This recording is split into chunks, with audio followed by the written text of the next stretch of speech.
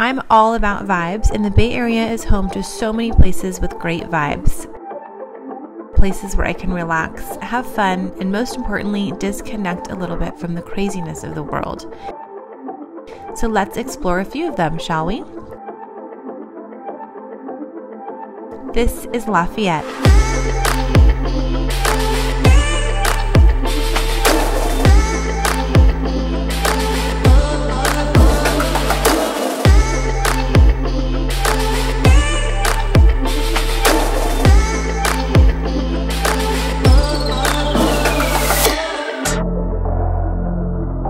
I just finished the Lafayette res with a girlfriend that I actually just met for the first time. Her name was Ashley too, so that was fun.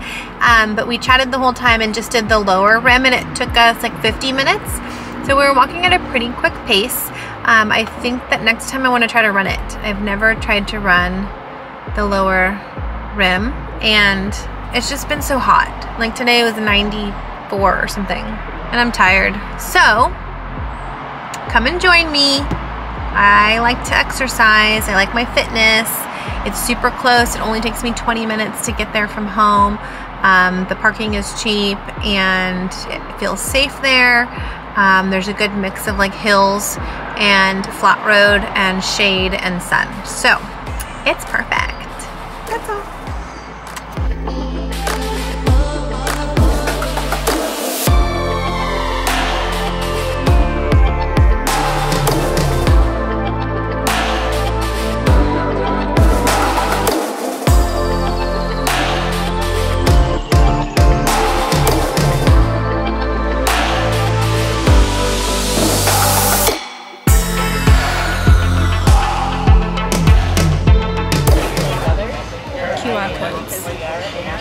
Who knew I could work them? Thank you.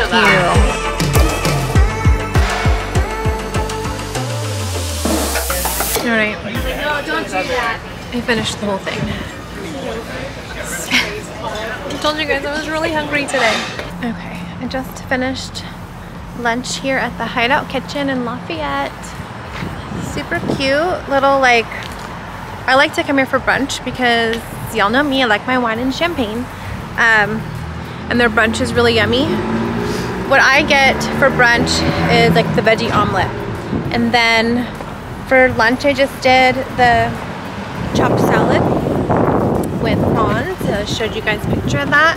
I love, their ingredients are super fresh. You know, the shrimp is cooked perfectly. The salad was dressed well, so it wasn't like too mushy. I hate when people put too much dressing on salads. And the ingredients are really fresh, and it's just a cute vibe.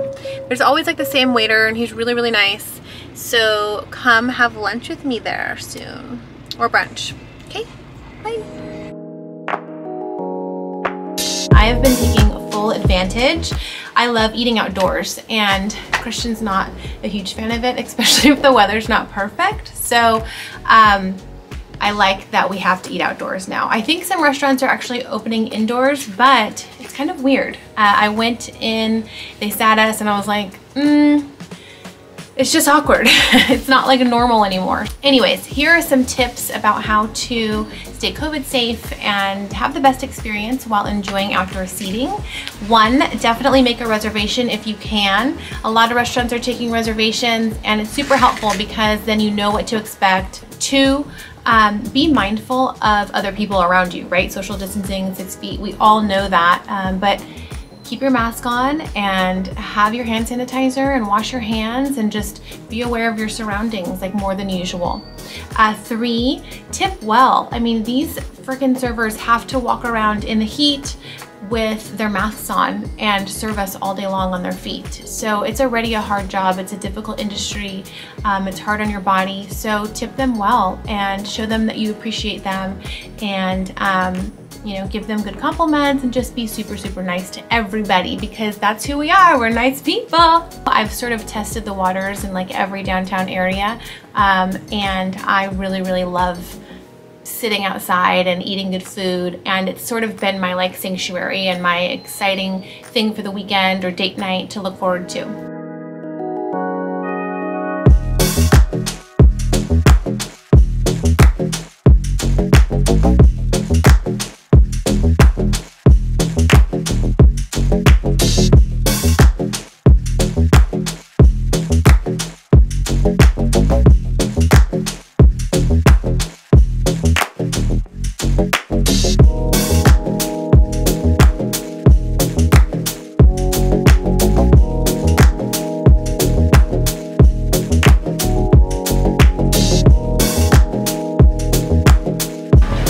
It's freezing. It's so cold.